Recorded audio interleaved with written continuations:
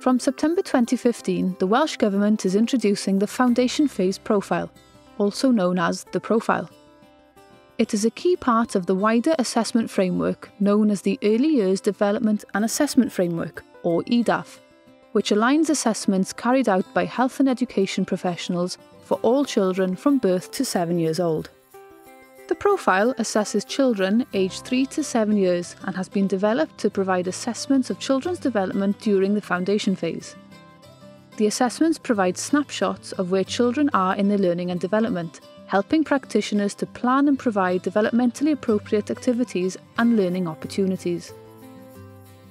As the profile aligns with assessments carried out before children are 3 years old, it supports early identification of possible developmental delay or special education need, as well as informing the provision of additional support for those children who need it.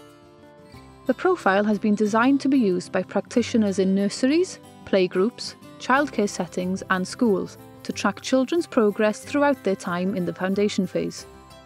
The profile will also introduce a national statutory baseline assessment for all children in reception year, which aligns with the statutory teacher assessments at the end of the foundation phase. The baseline uses practitioners' observations of children's abilities in order to provide a starting point for measuring their educational attainment. The profile assesses children's skills in 4 foundation phase areas of learning.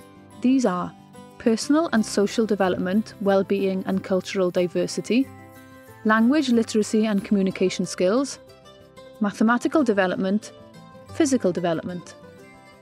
While there are only 4 areas of learning within the profile, observations of children's skills and abilities should be taken across a wide range of activities, as well as the other remaining areas of learning.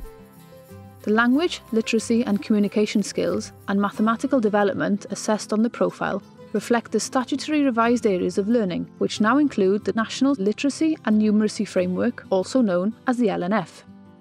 The profile is made up of a series of skill ladders for each area of learning. These can be found in the Foundation Phase Profile Handbook. Each skill within the skill ladders is explained by guidance that helps practitioners to reach consistent judgments. The profile also provides a nationally consistent scoring method to help practitioners arrive at an outcome for each of the areas of learning.